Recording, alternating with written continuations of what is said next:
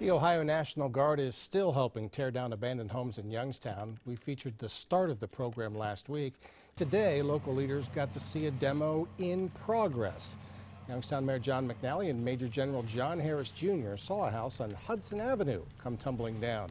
It's just one of 28 houses that will be demolished, and it's all free to the city thanks to a federal grant.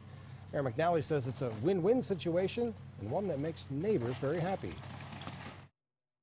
I think they're having a good time on a couple fronts. They enjoy tearing these houses down and getting the training how to do it.